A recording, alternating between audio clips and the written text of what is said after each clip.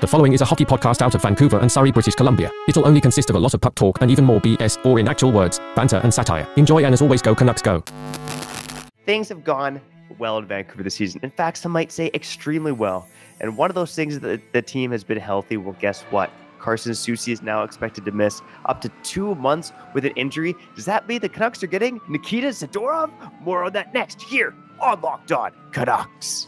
You're Locked On Canucks, your daily podcast on the Vancouver Canucks. Part of the Locked On Podcast Network, your team every day. Hey, welcome to another episode of Locked On Canucks. My name is Trevor Beggs, co-host of Locked On Canucks, and also a Canucks writer over at Daily Hive Vancouver. Before we dive into the episode, we got to thank you for tuning in to Locked On Canucks. It's your team every goddamn day, baby. Make sure you subscribe or follow for free on YouTube or wherever you listen to podcasts. Coming up on today's episode, we're going to talk about the Carson Soucy injury and whether the Canucks need to target a defenseman in his absence. They've been rumored to be targeting big old Nikita Zadorov. Is that the defenseman the Canucks really should be targeting? Also going to touch on the Elias Pettersson contract situation. Patrick Levine had some comments about that. Kyle dropped a little episode last night. You can check out his contract predictions and leave your predictions there, and a chance to win a couple of slick t-shirts. And finally, we're going to get to the Cam Neely Former Canuck of the week. But let me introduce my co-host first. He's not my former co-host. He's my current co-host, Kyle Bhawan. How you doing, brother? I'm doing good, man. Going to the game tonight. Trevor Beggs is going to be there too. We're not going to be together. In fact, I'm sitting alone. It is what it is. I'm kind of living the dream because I feel as if when I was younger, this is something that I truly did envision, and that's going to Vancouver Canucks games alone. I don't know why. I just love hockey so much, sitting down, watching the game. And bro, I might have a brewski today, or I might have another coffee. I feel as if I've seen people drink coffee at the game now. Tim Hortons is there now? Maybe? Who knows? Anyways, Kyle Bhawan, Trevor Beggs, your Canucks every day. Now, before we get into all this Nikita Zadorov talk, maybe we'll talk about Chris Tanev too. I do want to mention one comment, okay? Because it has something to do with today's game, and it's pretty funny, okay? So, Trevor, somebody commented that if you are going to the game today and you are booing Bo Horvat, and this is Trevor, this is something that Trevor said on yesterday's episode. He's like, you should boo Bo Horvat, okay? Sports are fun, and this guy wanted more money and blah, blah, blah. Boo Bo Horvat. If you're one of those guys, your parents didn't raise you right. So how does that make you feel, buddy? Because this guy's calling your mom and dad a joke. Well, it's funny that, first off, my mom and dad are fantastic people. And, I'm not really a reflection of my parents. I'm out there doing my own thing, man. I'm a 30-year-old man. I'm a man. Okay? I'm a man. Hey. Well, guess what, okay? Jannik Hansen also came out today and said that the fans should boo Bo Horvat. This is an NHL player who spent time in NHL locker rooms coming out and saying that the fans should boo Bo Horvat. Jannik Hansen, again, he's not just some guy, some schmuck raised by mom and dad from wherever. This guy was a former NHL player who's advocating for fans to boo Bo Horvat. So I think if Jannik Hansen's advocating for it, I sure as hell can advocate for it. Now that being said, yeah, Kyle, you and I both at the game tonight, not sitting together. I'm going to be in the media booth, so I'm booing from the media booth. Why not, dude? Do it. That's just unprofessional, man. Bro. Come on.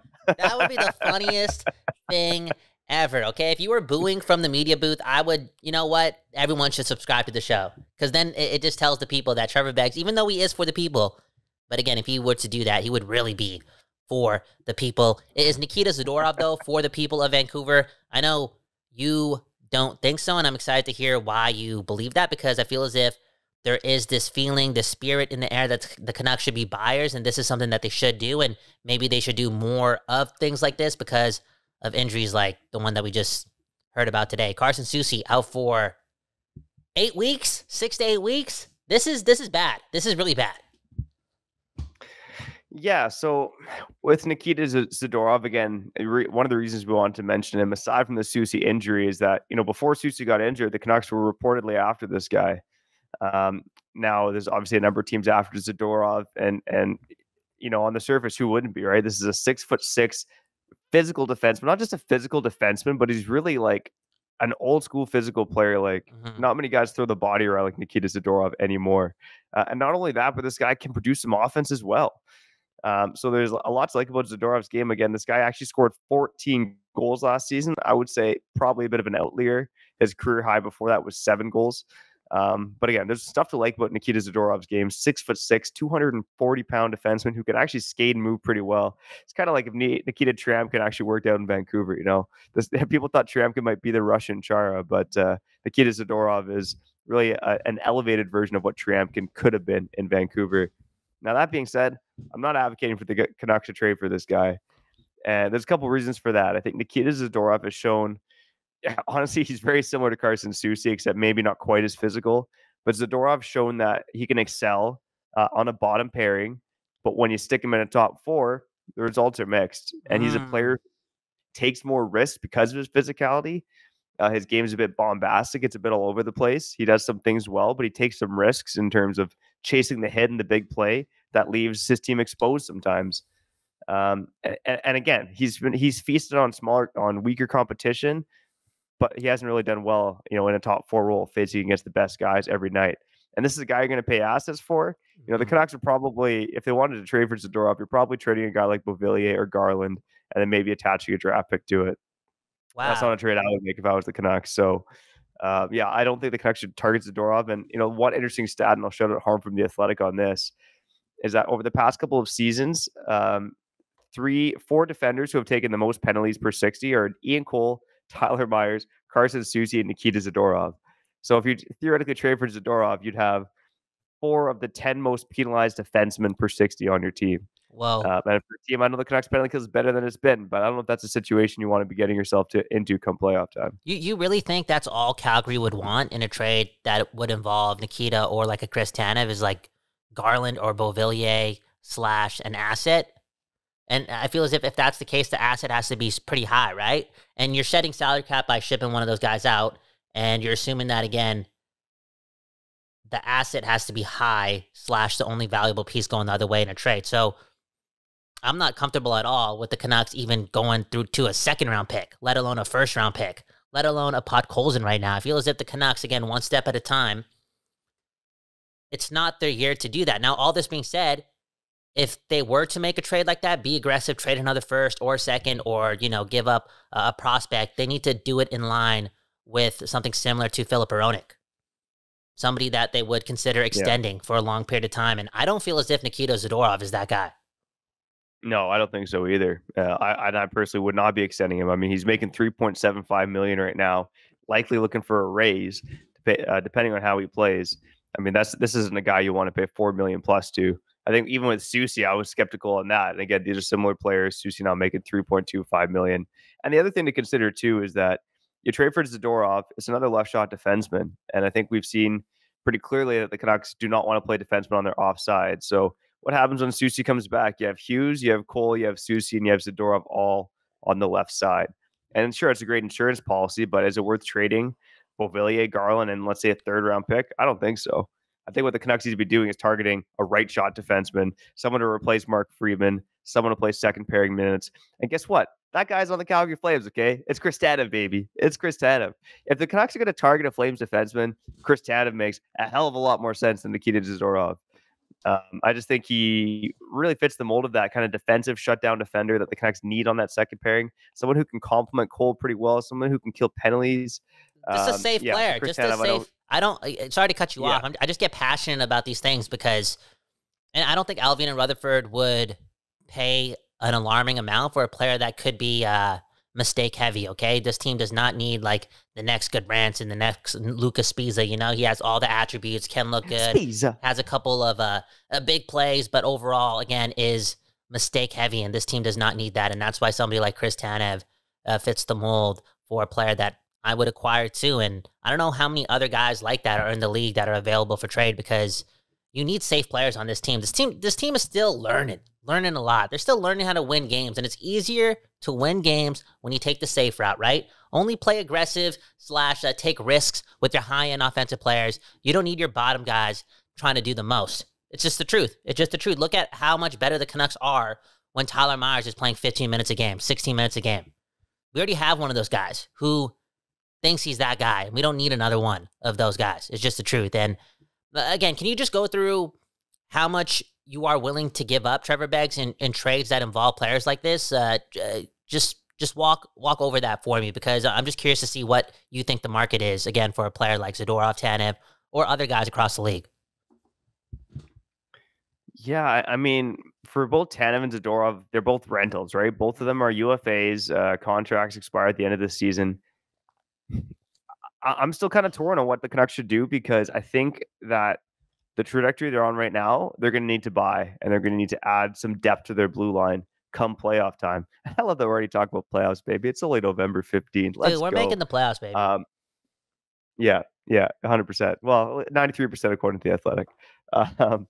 But yeah, I think, the Canucks are going to have to probably move up Beauvillier or Garland to make the cap hit work. I don't see it other way unless they're really paying a premium for a team to retain salary. But I think like a second round pick, maybe in a rental trade, you're talking about a low end second round pick. Now, the Canucks, it's worth noting, have traded away a lot of second round picks. So I'm not even sure what second round pick they have next year. I'd have to look that up quick. But that's kind of what I'm thinking is you move out some salary to make it work. You move a second round pick. The Canucks, again, would have to be a 2025 second round pick. They don't have a 2024 second round pick. So, and don't you think Calgary would want more? Like if Vancouver's the team that they're trading with, like it's like the premium is the minimum, because again, you're talking about a Pacific Division team. And again, any team, any trade that the Canucks make that involves like a second round pick or above, I hope that the Canucks can lock up that player that they're getting in return, because that really matters. Well, one step at a time. Okay. Now, all this being said, this 8-week injury again with Carson Soucy, I feel as if it guarantees that a trade is going to be made, because I think you kind of have to reward the players / show Pettersson that this is really serious. We're really serious about winning, and this is a good way to prove that. And they just got to be careful. They just got to be careful, man. They got to be careful that they get the right guy in the building. We've seen in recent history that their pro acquisition has been really good, and I hope that this trade, that it is inevitable. It's going to happen. The Canucks are going to make a trade very soon. 8 weeks is far too long for that thin of a blue line. It's just the truth. That Carson Soucy injury is a big injury. It's a big injury. He was playing strong. He was playing solid. He was playing better with Myers too. So a trade is going to be made, but they got to make sure that they're hitting a grand slam with this one. It's just the truth. Yeah, curious to see what it looks like. But again, I kind of look at Luke Schenn got traded at the deadline for a third round pick. Tanev for a third or a second kind of makes sense to me. But then again, Beauvillier or Garland, if you are attaching a player like that, those guys have value too. You think so? We kind of just mentioned them. You think Beauvillier has value? I think they should have value. You think Beauvillier has value? I don't know about Beauvillier having value. Yeah, but here my point is you shouldn't be giving these guys away for nothing. Look, I mean, it definitely happens in the cap strap world. We basically got Casey DeSmith for free, right? Don't kid yourselves. That trade was Tanner Pearson and a third round pick attached for the Canadians to take on Pearson's salary. Was it a third or a fifth? It was a third in that trade. The fifth was for Lafferty. Oh, my bad. The Smith was a throw-in in that trade. That's been pretty widely reported. So again, sometimes you do get good guys for free. I mean, personally, I just would be hesitant if I was Alvin and Rutherford about trading a guy like Beauvillier Garland for free, basically just to make the cap dollars work. But yeah, Kyle, to your point, I mean, Beauvillier essentially got traded for free-ish once, right? I mean, he was kind of a throw in that Horvat trade to make the cap work. So, but we'll see how desperate they get, right? If the blue line really starts to struggle, it's going to force Alvin Tan. And again, the whole league's watching. So it'll be interesting to see how they tread.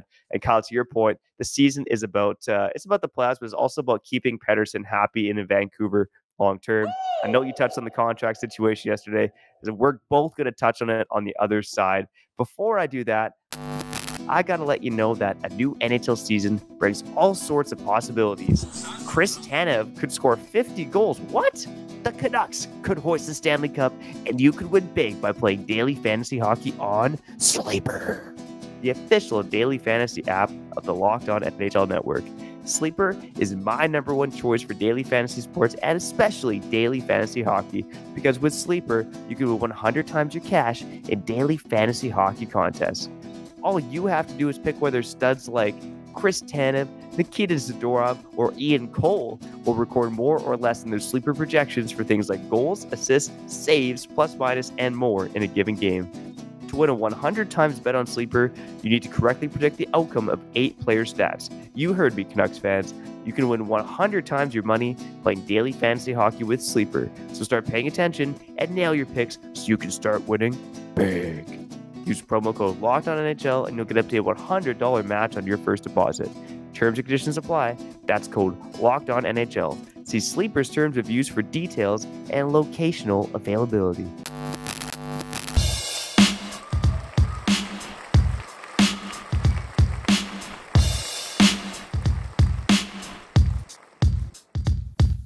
Okay, you're back on another episode of Locked On Canucks. My name is Kyle Bhawan. More importantly, that right there is Trevor Beggs. Hey, more importantly than that, this is the show that gives you your Canucks every day. Hit the like and subscribe button if you did enjoy today's episode.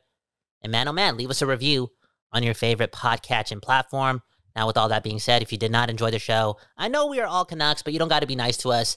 Don't lie. Don't hit the like button if you didn't enjoy the show. Save the world with one less lie at a time. I said it off the top, and I wasn't lying. Again, I dreamt of moments like this, and that's going to Canucks games, alone, sitting at the top. Don't get me wrong, I got some friends in the building too. We're going to meet up at the intermissions, but I'm sitting there alone, and I think it's going to set the tone for the rest of my life because I'm on a pursuit to get season tickets, and I don't know if you're allowed to buy one season ticket, but that's a path that I'm on, Trevor. Like one? Oh, I see what you mean. Like a single seat. For all 41 games. Yeah, that's I'm sure if there's a spare seat out there you could, but I don't know anyone personally that's done that. But hey man, you might want to do that if Pettersson signs long term, and I know you touched on it yesterday on the network. Go check out that. It was like a 7-minute episode, Kyle talking about the Pettersson contract. And basically the situation is Patrick Allvin has said that he's been talking to Pat Brisson, he's been talking to Pettersson's Swedish agent, and he wants this deal signed sooner rather than later. And that should be music to the ears of Canucks fans. Like, how far have we come from when we recorded on the opening night of the season, talking about all the bad vibes with Pettersson's contract, the Canucks wanting to wait, Pettersson wanting to wait, Garland's trade request. It was bad vibes galore as the season started. Soucy's injury, Blueger's injury, and here we are. The Canucks are one of the best teams in hockey. And now apparently this contract might get done sooner rather than later. Mm-hmm. I'm still, I don't want to say pessimistic, but I have tepid optimism that could happen. Because again, things are going so well right now. But you know, think about Pettersson and the leverage he has. He's got Pat Brisson, one of the smartest agents in the game. This guy is leading the league in points right now. He's got a lot of leverage in the situation. More leverage than your average RFA. So, Kyle, I think you predicted 8 years, $100 million. So it'd be $12.5 million a season. The Connor McDavid contract. I would say if this contract gets signed soon, it's going to be that or above that. Ooh. But I think overall, if there's maybe some waiting done here, because I don't know if Pettersson's going to score a 150-point clip the rest of the season. 120 would be pretty damn good. But there's just not a lot of guys who have made or are making $12+ million right now. Yeah, that's a lot of money. I understand it. I just think he's that good. And when I put the number way up there when it comes to the per year amount, I'm really trying to quote unquote manifest the fact that we're going to sign this guy to an 8-year deal. That's really important. I mean, look what happened a couple months ago. Austin Matthews did not sign an 8-year deal. You know what I'm saying? And that's cool and whatnot for him. In Toronto, maybe they're cool with that. It is what it is, right? But I think it's so important for a team that's going to have a lot of dead cap in a couple of years to make sure they got this guy locked up for 8 years. For 8 years. It's, like I said, it would be a failure if they wouldn't be able to do that. And I'm going to stand by that because he is so important to the future of this team. And that's obviously not saying much. That's the obvious. And I just want this city to have what we're having now for close to a decade. And it's a lot easier for that to happen if they can lock up this guy again for 8 years. It's just the truth. It's just the truth. Now, Trevor did allude to the episode I dropped yesterday. Even if you don't want to watch it, go drop a comment and predict the contract, okay? Predict it in the comment below in that video, not in this video. If you do it on the last video, you'll qualify to win 2 t-shirts. Now, Trevor, I do want to say something to you. Maybe, yes, maybe, Pettersson would take less than 12.5. Maybe, just maybe, if him and JT Miller go out for dinner. And maybe JT Miller can BS a bit and be like, look, Petey, the media doesn't know this. Nobody knows this on the team. But I took less. I could have made 8.5, but I said, yo, I'll take 8 for the betterment of the team. I know I'm creating a story here and a narrative, but I feel as if the only way he can take less on a per year basis is if the tone has already been set. You know, maybe JT Miller did take a little bit less. Even if it was $500,000, that would go a long way. That's just a little theory in my mind. Yeah, I think that's a great point. And, one of the other things I want to bring up is just how few forwards have signed contracts for 10 plus million. And I know cap inflation, the cap's gone up, but based on cap friendly, it looks like there's only 14 forwards or 14 contracts where guys have been signed at 10 plus million a season. Austin Matthews accounts for 2 of those. But since COVID hit, only 5 guys have signed contracts worth 10 million or more per season. 5 forwards, I should say, because Dahlin did sign at 11 million. But here, the 5 forwards who have signed contracts since COVID hit for 10 plus million are Barkov at 10 million, Jonathan Huberdeau at 10.5 million, Nathan McKinnon at 12.6 million, David Pastrnak at 11.25 million, and Austin Matthews at 13.25 million. So we're talking about, being 3.5 years since the start of COVID hit, and only 5 guys have signed contracts at 10 plus million a season. So Pettersson's going to be one of those guys. But sometimes I'm just wondering if he's going to be closer to David Pastrnak, as we predicted before. Like in that, again, I kind of predicted it a couple months back. Every day is no, but cap goes up to 87 million. He gets the Pastrnak deal. It'd be 11.75 million as opposed to the 11.25 that Pastrnak got. Okay. I know we love Pettersson in this market, but David Pastrnak has been an absolute beast in the playoffs. The guy's been a Hart candidate before. I mean, how much better is Pettersson than Pastrnak? I think he's better, but I think they're both very similar skill sets. Whoa. No, that's true. And Pastrnak scores a lot of goals. He does his thing. I don't watch a lot of his actual game, like his actual film. I just see the highlights and the electrifying stuff. And I think there's this notion from us that Pettersson is just such a complete player that he cannot be overpaid. There's no way that's a possibility. And again, I keep throwing out the number. I'm going to say it again because I want this deal to be signed for 8 years. 8 years. It's so important. That could really set us up. Then it's going to be easier to sign Quinn Hughes in a couple of years. It get the snowball rolling. Make sure Pettersson is a Canuck for life, and we can continue this momentum. I mean, okay, I'll put this out there. You can leave a comment on this video regarding this question. If Pettersson takes a lot less, are you naming your next child Elias? Because I might. If Pettersson signs for $11 million over 8 years, $88 million. He's realistically taken like $1.5 million off his contract. 8 years from now, there's a good chance I'll have one child, right? One child. And if that's the case, I'm going to name him Elias. You can hold me to it. I'll still be here on Locked On Canucks. You can hold me to it. Elias Bhawan, that's a great name. Elias Bhawan, there you go. I'll throw my prediction out there. I'm going to go 12 million on the nose.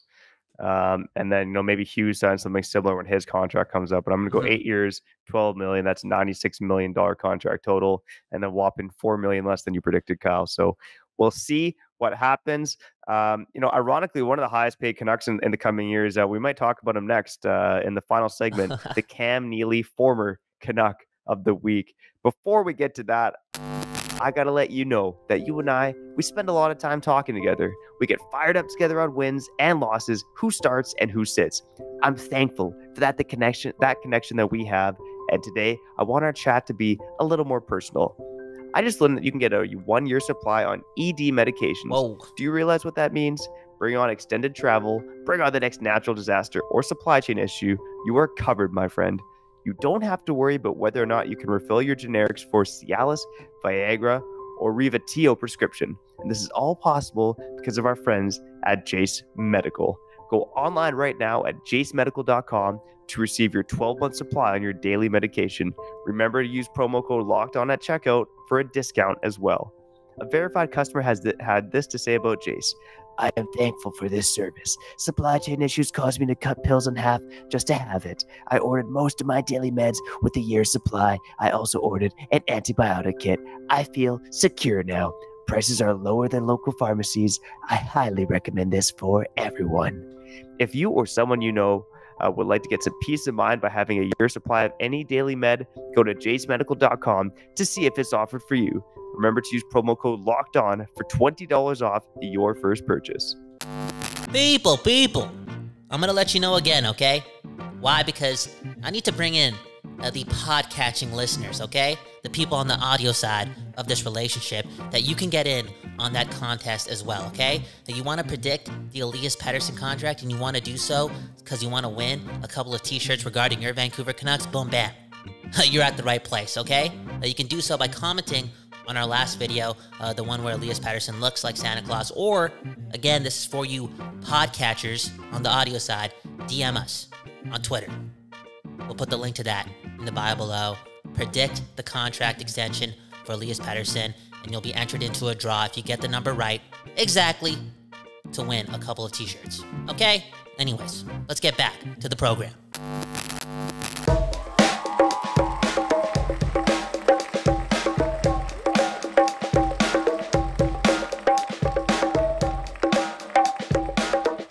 Okay. We back, baby. Locked On Canucks, your Canucks every day. Given to you here. My name, Kyle Bhawan. That right there is Trevor Beggs.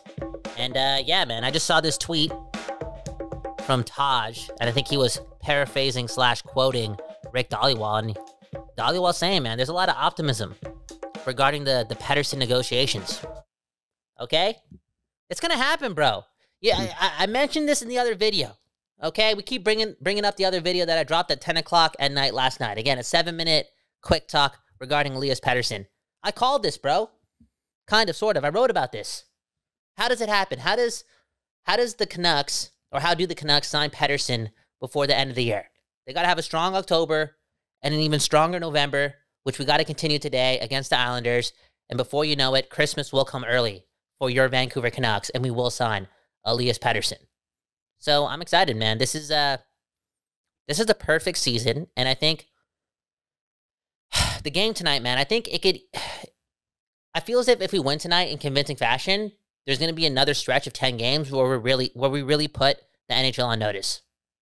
Straight up, we can get a lot of juice from this game, and if we can win this game without Carson Soucy, I know Carson Soucy is the number 5 D-man on your Vancouver Canucks. He's just been playing so well, so clean, so smooth, and he was getting better. Again, it's going to bode well for that locker room. Get well soon, Carson Soucy. Am I over-exaggerating this injury? Because I feel as if it's a really big one. Like, again, I said it 10 minutes ago. Like, the Canucks are making a trade ASAP because of this. Yeah, I don't want to say it's a massive injury, but that being said, I mean, Soucy and Myers have played fine together on that third pairing. I would even say they played well. Sometimes I feel like we overrate bottom pairing defensemen, right? Like we're so into the nitty gritty of this team, you and I, and you as well, listening to this show, that you're like, oh, the 18 skaters, they all matter. Like, you got to have depth, which is true, but sometimes we might just be over evaluating how impactful a bottom pairing defenseman is, which is what Carson Soucy is right now. Curious to see what Akito Hirose looks like. I know he started the season in Vancouver. He's a smart player, and I think tonight is a tough test. Oh, a tough-ish test against the New York Islanders. Not an incredibly offensive team. I think the tougher test is that he has to play with Tyler Myers. Exactly, that's what I was gonna say. which he kind of played well in spite of last season, but his underlying numbers were putrid because him and Myers did spend a lot of time in their own zone. Yeah, it's gonna be somewhat of a new chapter. It's like 8 weeks is a long time, and this is the first bit of adversity this group has been given. And again, more than curious to see how they take this, and if they're able to do wonders tonight against the Islanders, just watch out. Watch out, NHL. The Vancouver Canucks are going to show you that they're for real. And I'm also curious about who is your Canuck of the week, because I have not been thinking about this at all. I haven't really been paying attention to all the former Canucks. So let's go down memory lane and connect some dots on, again, former Canuck of the week. I don't want to say goodbye. All right, the Cam Neely former Canuck of the week for this week. He's going to be one of the highest paid guys on the team in the years ahead. It's Oliver Ekman-Larsson. We talked about this guy a bit when the Canucks and Panthers faced each other a couple weeks ago now. But Ekman-Larsson continues to put up points for the Florida Panthers, and unbelievably so almost. I mean, so get this, Kyle. Oliver Ekman-Larsson has 4 goals in 15 games for the Florida Panthers. He had 2 goals last week for the Florida Panthers. Oliver Ekman-Larsson had 2 goals for the Canucks in all of last season in 54 games, and he got just pretty much had that same production this week. So, I mean, the guy's making the most of injury right now. Seems to be playing well, and it does make you wonder, how would Ekman-Larsson have looked under Rick Tocchet? Was part of his demise injury related? I think that's true to an extent, but my God, he was bad last season. Even when Tocchet showed up, he was bad, and Tocchet was kind of decreasing his minutes now. We know he was dealing with an injury. He was never going to be worth that contract. He never should have been acquired in the first place. So you and I have said it, and I will stick by it. The Canucks made the right decision by buying him out. Mhm. But it is interesting, to say the least, that he is playing very well in Florida and he's averaging over 22 minutes a game, which is kind of crazy. If OEL was still a member of the Vancouver Canucks, the Canucks would not be 11-3-1. It's just the truth. He's too like mistake heavy, and I know he's probably playing better in Florida, but it just wasn't going to work out in Vancouver. Vancouver's too tough of a market, man. The expectations are so high here when it comes to needing your players to get close to their value and how much they're being paid for, and rightfully so. You know, it's Vancouver. We care about hockey here, and I feel as if he wasn't able to live up to that, obviously, and he was never going to be able to live up to even half of that dollar amount. You know what I'm saying? So whatever he's doing right now in Florida, it wasn't going to happen in Vancouver, regardless of how his offseason training went, how he's feeling, how his injury healed up. I just don't think it was ever going to work out with the Vancouver Canucks. And just having Myers and him playing within a 60-minute game of ice hockey for your Vancouver Canucks would have just been, again, too mistake-driven. And it goes back to the top of the show, and I want to know what other D-men are out there that are safer bets for this team to acquire, because they are going to acquire D-men very, very soon. So we talked about Zadorov and Tanev, and maybe throughout the next couple of weeks, maybe we'll have some guests on. Maybe we'll talk about the list of D-men that are available, because the Canucks, man, Soucy, 8 weeks? This hurts. This hurts. And they're going to need some help. They really are, okay? Anywho, your Canucks every day. Kyle Bhawan, Trevor Beggs. Had to do it again because we're living the dream. And man, oh man, I'm living the dream today. Going to a Canuck game alone. Maybe you'll see me on the Jumbotron. If that's the case, I'm taking off my shirt. Beggsy, sign us out. There we go, buddy. There we go. And it's too bad that you're so negative on OEL, because I'm thinking now with Soucy injured, you know, did the Canucks go out and trade back for Ulrich or what? Right? Damn. Okay. Now you're talking. There we That'd be go. Crazy. Now Ekman Larson and Myers could be on the third pairing. Okay, enough of that. Okay, let's stop this nonsense right now. Let's get out of here. Again, Kyle and I both at the game tonight, both at the Raj for the first time this season, not sitting together. But my brother, if you're around when I'm done my post-game recap for Daily Hive, we definitely got to link up. Oh, yeah. But that's for later. For now, we got to get out of here, okay? So shout out to the everydayers, the occasional listeners, the first-time listeners, and the new subscribers. We appreciate each and every one of you for listening, tuning in, and making Locked On Canucks what it is. Shout out to your family, your dogs, your cats, and all your pets as well. Coming up later this week, we'll talk about the recap of Bo Horvat's return to Vancouver. Also got a couple other games coming up in short order. Canucks play the Flames on Thursday, play the Kraken on the weekend. Some Pacific Division heat, baby. Let's go. Let's keep this thing rolling. But for now, again, we got to get out of here. So I'm Trevor Beggs. That guy's Kyle Bhawan, and you've been listening to Locked On Canucks. Dude, we're going to meet at Amsterdam Cafe at 11 o'clock, okay?